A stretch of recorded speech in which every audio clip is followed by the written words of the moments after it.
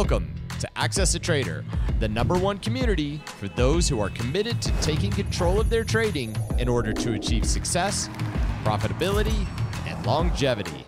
Thank you for joining us. Here's Dan Shapiro to help you find your edge, master your process, and own your future. Hey guys, good evening everybody. Welcome to another edition of the AccessATrader.com nightly wrap-up show. Hope everybody is doing well.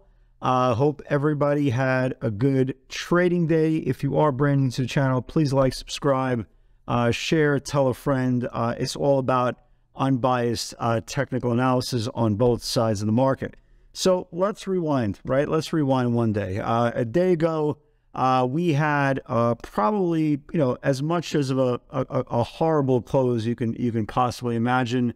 The NASDAQ 100 or the Qs took out basically about 3 weeks worth of this base and closed right at the bottom of the range. And like I said last night, prior to Microsoft and Google, if this was any other night, literally any other night, and there wasn't any, magnificent earnings being distributed after the close, it would have been a 10-star overnight. Basically, what it means is there was technical damage, not only done on the QQQs, there was also technical damage done on the SPYs, right? You had a lot of names that commingle in both of those ETFs. They really, had a really, very, very bad day of things. That's the best way I could say it. And yesterday, we saw a 2% loss in the NASDAQ, 1.5% in the SPX, and 1% on the Dow. And then Microsoft came up, right? Microsoft came up, Microsoft, Google initially, both came out with pretty good quarters. They both attributed their quarters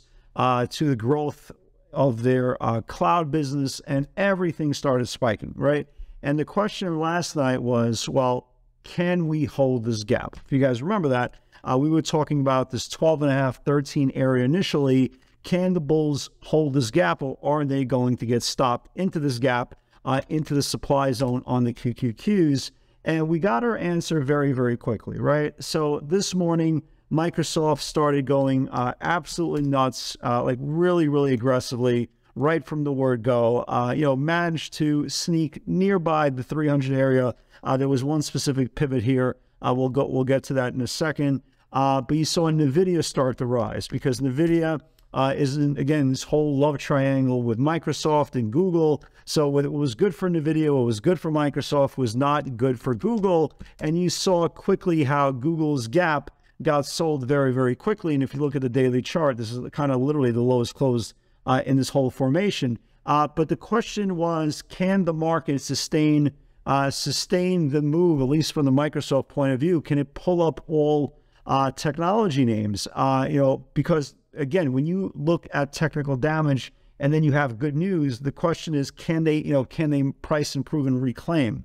They did not, right? They did not. And if you look at the majority of NASDAQ names today, ahead of the open, when Microsoft was really spiking, you had a lot of weakness. You had the semiconductors for the most part were down. You had Apple, right? You had Apple, not participating. This is where the market was, absolutely screaming in the morning. We were up, 200 points in the NASDAQ. You had Netflix, which I understand, right? And then Netflix, I'm still looking for that bottom channel to go high, to go lower, testing the earnings lows. You had Tesla red. We'll get to Tesla in a second. But the question was going into today, well, can they do it, right? Can they do it? Can they do it? Can they do it? No, they could not do it. If you look at the SPYs, not only did the SPYs give up the gap, they lost yesterday's range and traded all the way down to this 403.70 area, which is the next support zone, right? Which is the next 50-day,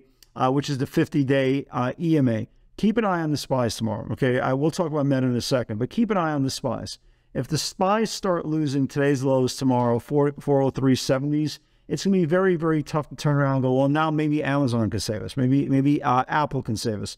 Right now, we are not price approving on good news. And if you look at the scoreboard so far on technology, you had Netflix disappoint, you had Tesla disappoint, you had Google disappoint, right? You had Google disappoint. You can make a case. Look how good Microsoft did, and absolutely, right? One out of three, right? So 1 out of 3 is only good if you're playing baseball. 1 out of 3 as far as the scoreboard goes, and technology is not great. Did Chipotle have a day for itself? Absolutely. But Chipotle is not really a tech darling as those other names. And the question is, can now Meta save us? So if you look at Meta after the close, market deems it to be good, so we'll say it's good. I haven't even read any part of this whole Meta statement, but the stock is up 10%. Logically, you think everything is spiking with it. Yeah, not so fast, right? If you have Microsoft up $1 from the close, you have Nvidia roughly up about $1 from the close. Tesla is actually down from the close. So the question is, can they be the white knight? Can they come in on the horse and save the market this time? To be determined. But I feel it's like Groundhog's Day coming in, from last night's video. And these are the key levels that we have to watch. If the Qs give up, right? If the Qs give up and Meta cannot take them to the promised land, and they start getting below today's channel and start taking out yesterday's channel, then we will have a really good case that we're going to test back the 50-day moving average. Is that going to happen? We don't know. But like we talk about in every single video,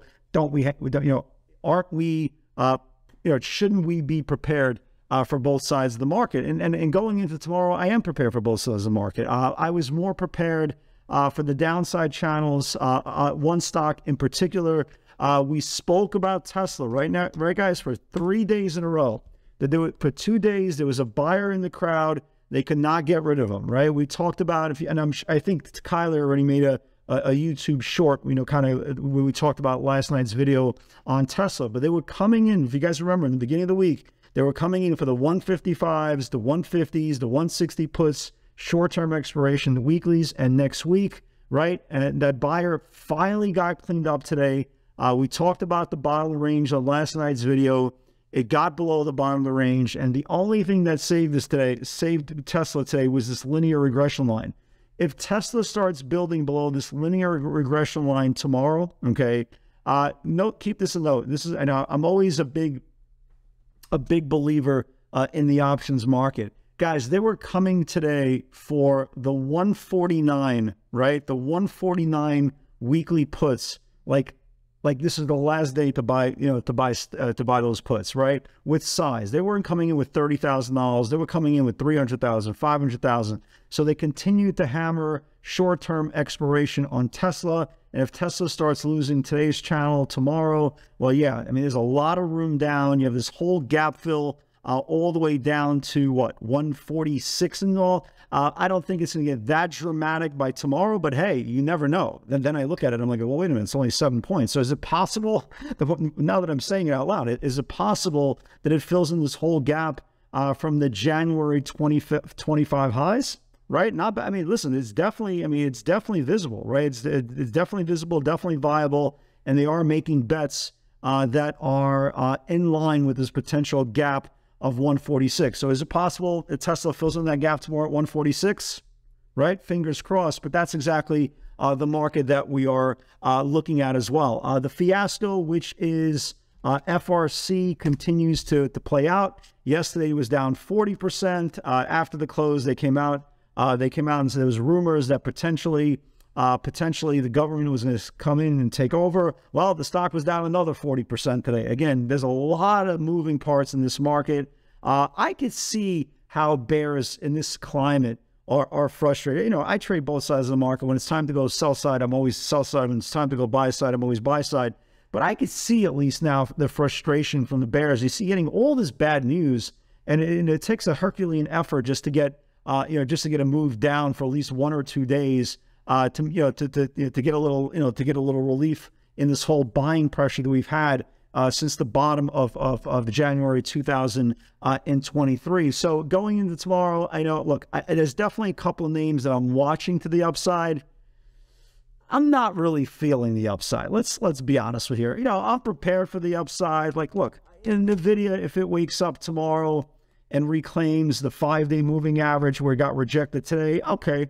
I'll entertain it, right? I'll definitely entertain it. That looks pretty good. ON has been a very, very strong stock. We've been talking about this nonstop. if they start to rally, starts building above the Bollinger Band, can this thing wake up? Yeah, it can. But when you look at Apple and can't rally, right? Can't rally. When you look at Google that gave up its earnings, its earnings day, and the only reason why it stopped is this linear regression line, the same way that Tesla stopped in this linear regression line, right? When you look at Tesla, which is like when we talked about, is an inch away from filling in this gap from January the 25th, how can you really, really get excited? Now, going into tomorrow, you do have an important, right? You do have an absolutely important session for tomorrow, right? You got Amazon. Amazon was the big one.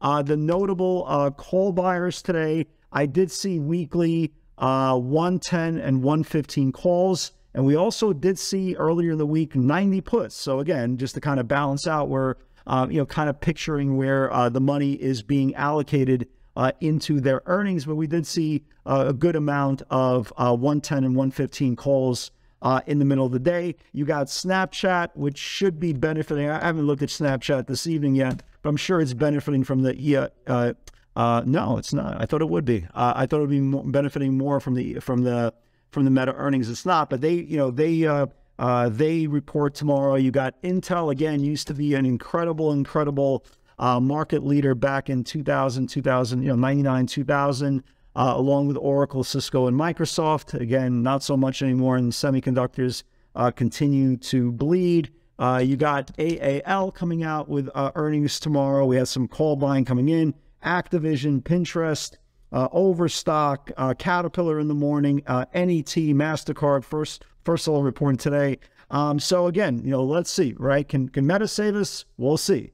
Can Amazon save us? I mean, how many life preservers do we have left? So again, take it day by day, but I am definitely watching for a lot more value to the downside than there is to the upside. But if the market turns and like NVIDIA starts confirming, because we did see some 280 weeklies on NVIDIA. We did see some 300s for June's. I'm assuming that's going to be bet into ahead of their earnings in the next couple of weeks. But just for me, I see a lot more value in some names to the downside than I do to the upside. But again, I'm very, very flexible. I'll trade on a drop of a dime, depending how technically the market kind of plays itself out. So again, here are the pivots today. This is the big one, right? This is the big one. We talked about this last night. 158.50, 158. If it builds below can flush, it closes at the lows. That's all we need to know. It closed at the lows. Gorgeous trade. Closed at the lows. And again, guys, this thing starts taking out this 153 tomorrow. Man, we could be looking at the top of the range here at 146 for a potential gap fill. Google stopped right at that 103.80, trading down to 102.80s before it kind of rebounded, but lowest close in this whole formation. Microsoft, there was two pivots. There was actually one pivot in the confirmation. I'll show you back up here. It confirmed 99.10 after the 97.30 pivot. Crowd never got up there, or Netflix never got up there. Meta obviously never got down there. Spies, right? Spies, they flushed down. 406 held twice. If it builds below, can flush. The initial move on the Spies below that 406 went down to 405, then rebounded a little bit, and then we closed right at the lows here in the 404 level. So again, not a great sign for the bulls. Yeah. So here's the opening range, and this is kind of I made this little edit. Initially, I put 299.10 needs to confirm for a potential 306 move if everything works out. There was a sneaky, well, it wasn't really sneaky. It was an opening range high of 297.30 that took Microsoft to the 299.50s. Again, that 300 number in the future is going to be a pretty big number. And NVIDIA this morning, this morning 272.50 needs to build. Went up about $1, but it still got stuck on the top of the range here, which I'm watching for tomorrow in case Meta does pull everything up. But obviously, the main focus continues to be Tesla. If there's more weakness, I think this could be a pretty good scenario if they confirm more downside to come. Again, those buyers are the 49.50 weekly puts with size. As the show billions, right? A wild bill, right? Dollar bill. Are they uncertain? We shall see, said the blind man. We shall see. Guys, have a great night, everybody. God bless. and I will see you all tomorrow. Take care.